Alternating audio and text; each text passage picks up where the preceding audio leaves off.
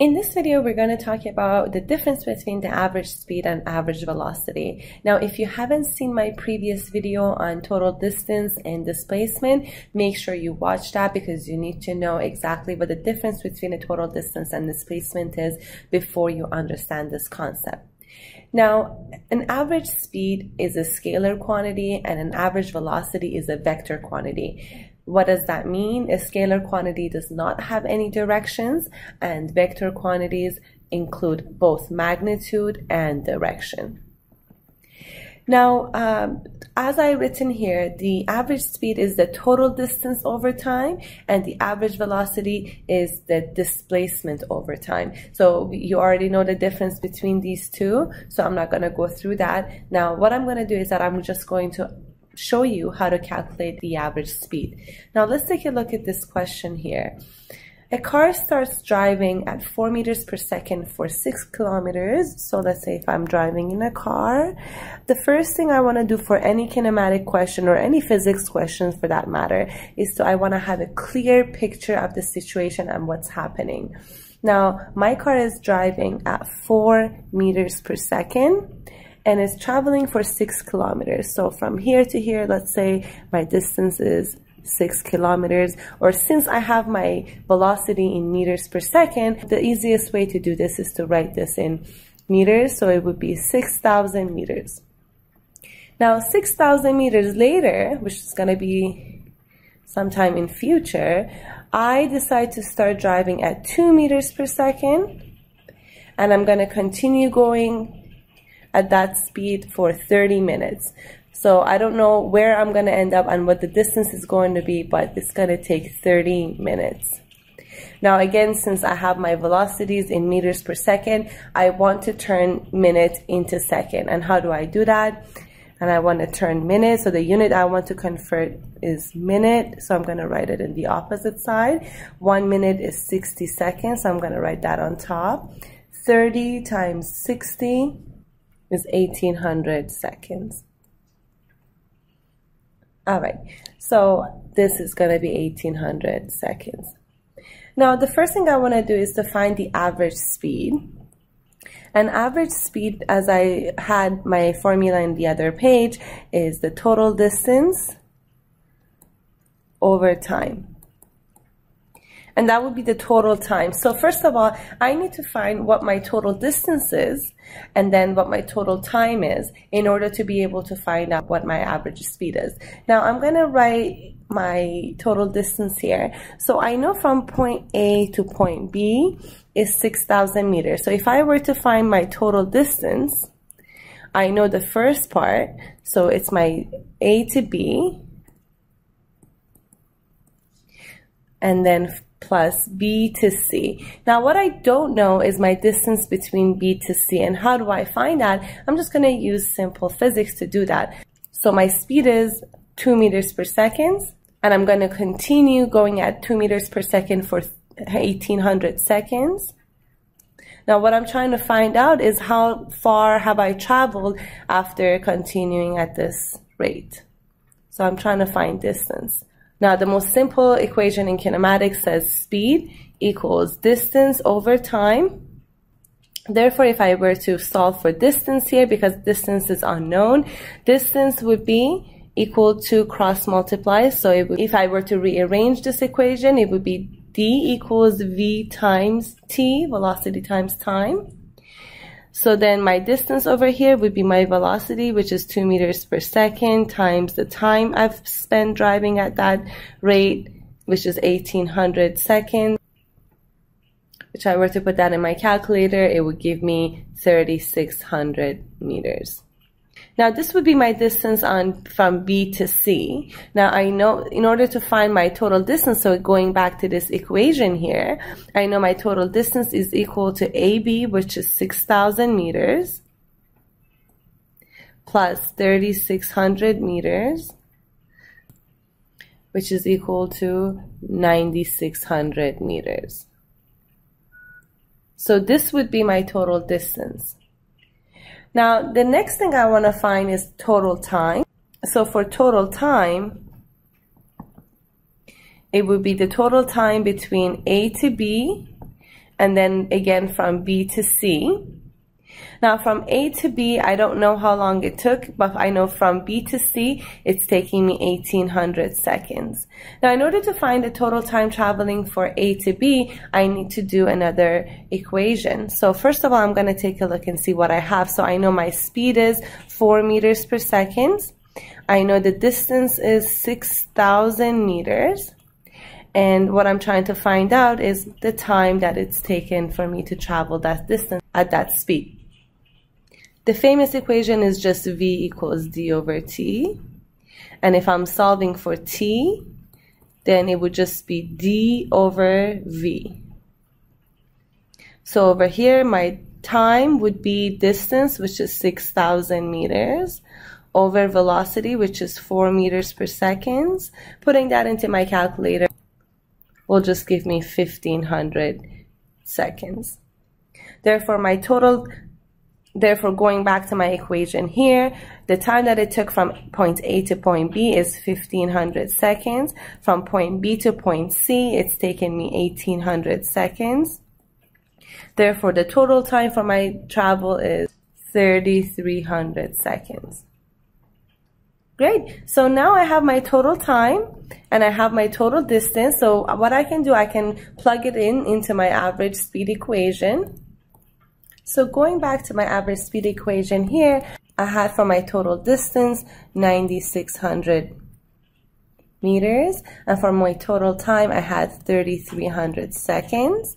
Therefore, if I divide these two numbers together, I will get a number of 2.91 meters per second. So that would be my average speed for this question. Now let's understand how to calculate the average velocity.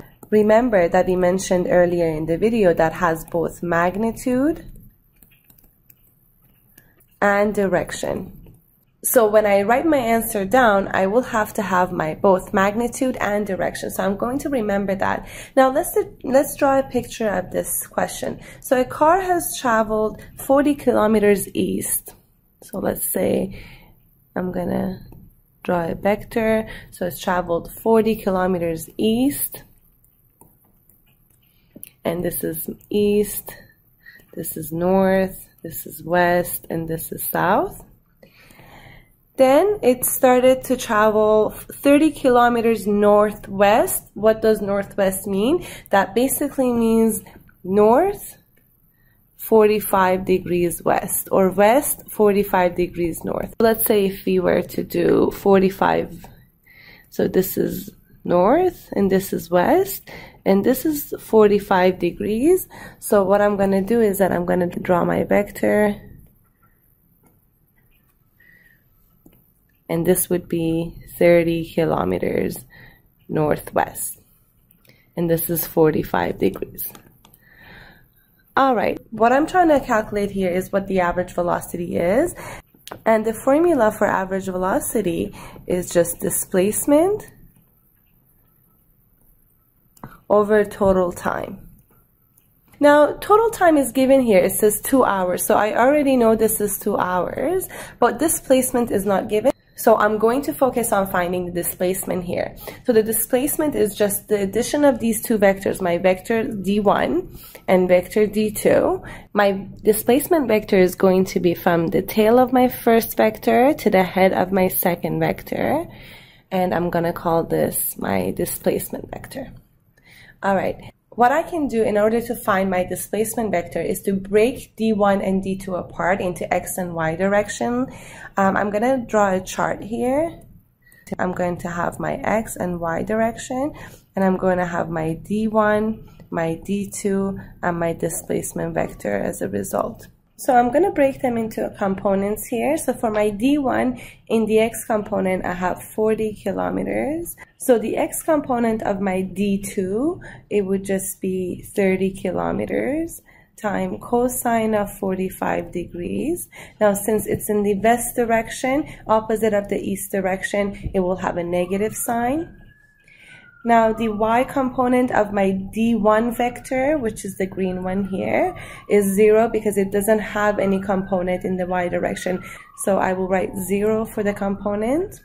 Now for my D2, my Y component would just be here, which is 30 times sine of 45 degrees. Now, if I add the first two, so 40 kilometers minus 30 cosine of 45. 30 cosine of 45 is basically 21.2 degrees. So once I add that to 40, I will get 18.8 kilometers. Now for the y direction, 0 plus 30 times sine of 45 is just going to be 21.2 kilometers. So my vector, the white vector here, the displacement, will have an x component of 18.8. So if I drew it here, from here to here, it would be 18.8. And from here to here, it would just be 21.2. Vector. Now I know the x component and the y component. So let's say if I had this picture here, so this is my D, and this is 18.8 and this is 21.2. What I'm interested in finding out and calculating is the magnitude of the vector over here. So I can use Pythagorean theory to find that. So D would be the first side to the power of 2, so 18.8 to the power of 2, plus 21.2 to the power of 2. Now putting that into my calculator, I will end up with the square root of 802.68. That equals to roughly about 28.3 kilometers. Now I have the magnitude of my vector here. In order to find the direction, I need this little angle here, which I'm going to call theta. I can use tangent to find my theta because tangent of theta is just the opposite side over the adjacent side. Therefore, theta would just be the arctangent of 21.2 over 18.8. If I were to put that into my calculator, I will get 48.4 degrees. Therefore, my displacement vector is equal to 28.3 kilometers. And then since theta is 48.4, I can write it as east, 48.4 degrees north. So this is my final displacement vector. Now, in order to find my average velocity here, now looking at my average velocity equation right here, now I both have the displacement and have the time. Therefore, I can use this equation to find out what my average velocity is. All I'm going to do is that I'm just going to plug in my values. So average velocity is equal to my displacement, which I had here equal to 28.3 kilometers east, 48.4 degrees north, divided by time, which was 2 hours. Now I want to have my velocity in terms of kilometers per hour, so I'm just going to keep the units as is. Now 28.3 is just 14.2 kilometers per hour, and my direction remains the same, so east, 48.4 degrees north. So that is my final average velocity. That's it, guys. I really hope you enjoyed this video and it really helped you. If it did, please like it, share, and subscribe. And don't forget, if you have any questions, you can always post underneath this video and we will comment back. Thank you so much.